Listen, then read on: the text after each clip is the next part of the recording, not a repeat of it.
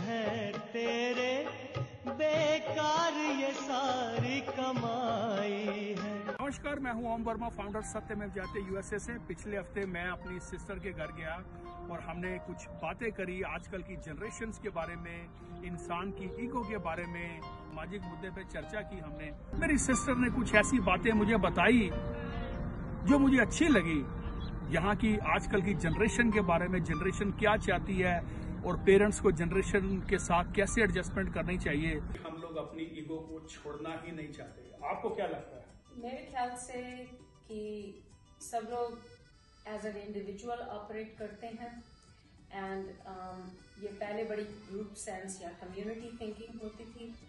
अब जो है हर इंसान में ये आ गया कि मैं, मेरे अपने, मेरे लिए, मेरे बच्चे, मेरा घर, and theirs too much presence of me and I think वो चीजें जो है ना वो ईगो को इंक्रीज करती हैं। क्या लगता है जो हमारी आने वाली यंग जनरेशन है ये किस तरफ जा रही है? What exactly these kids are doing? It's very hard to understand them. Well, it is very hard to understand them, but we also have to understand that they were born here in this country and they were raised here among other peoples of diverse backgrounds, and these children have been functioning as pseudo-Americans, I would like to say. And then as they become more aware and older, and we realize they're getting older, we try to instill, more Indianness in them, more Hinduism. We want them to follow Diwali and all our holidays and celebrations.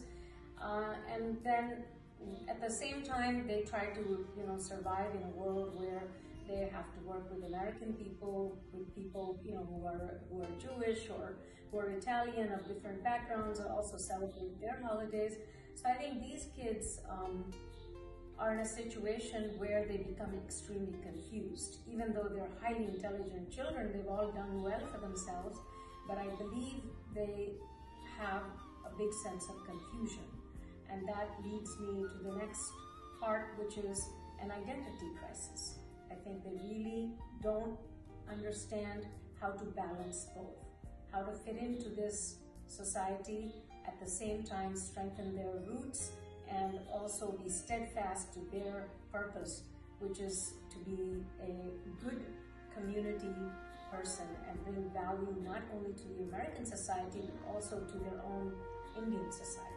आपको क्या लगता है सास और बहू में कैसे relation होने चाहिए? सास को भी और बहू को भी, दोनों को सोचना चाहिए कि ये रिश्ता जो है माँ बेटी की भावना से निभाना चाहिए।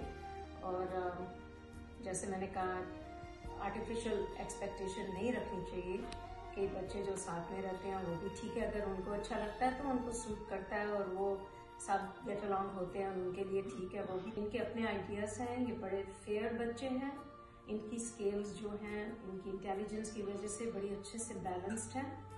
और हमें अपनी नई पीढ़ी में बहुत ज़्यादा ट्रस्ट और फेथ होना चाहिए कि जो ये बच्चे करेंगे वो हमारी उम्मीदों से कहीं ज़्यादा आगे जाके निकलेंगे।